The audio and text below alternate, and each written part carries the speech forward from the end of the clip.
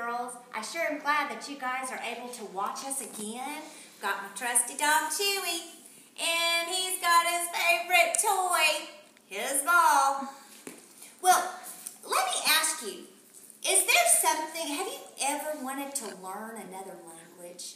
Or maybe some of you guys can speak a different language. Maybe you can say your numbers in Spanish.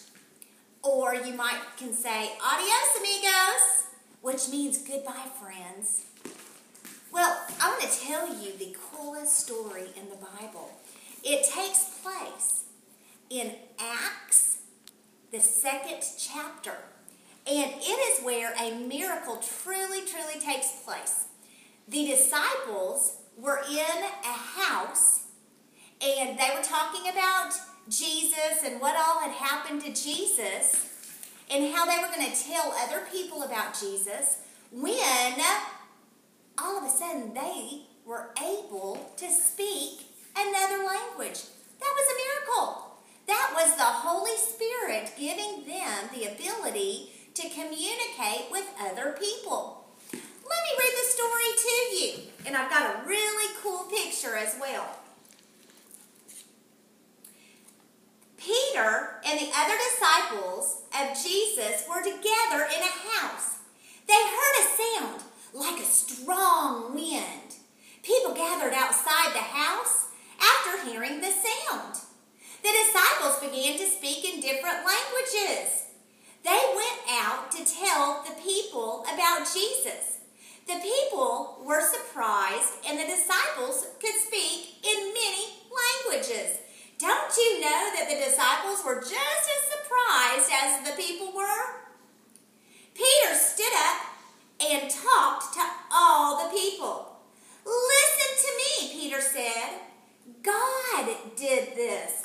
God sent his son, Jesus. Jesus did many miracles. Jesus told us about God. He died, and now he's alive.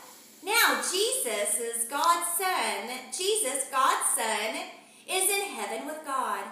Many people listened to the message that Peter spoke that day. What should we do? The people asked. Peter told them to start making good choices and to learn more about God and about God's son Jesus. 3,000 people believed what Peter said.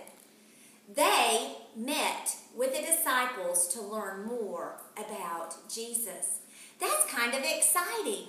You know, when Brother Scott gives his sermon and Brother Doug then sings the invitation, could you imagine if 3,000 people went up front?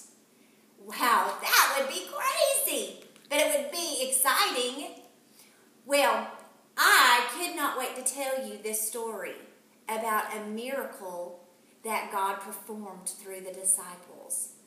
Okay, so even though we might not be able to speak different languages, we still can speak English, and we can still tell people about God and Jesus and how much God loves us. Okay, I hope you guys have a wonderful week. Y'all take care, and I hope to see you soon.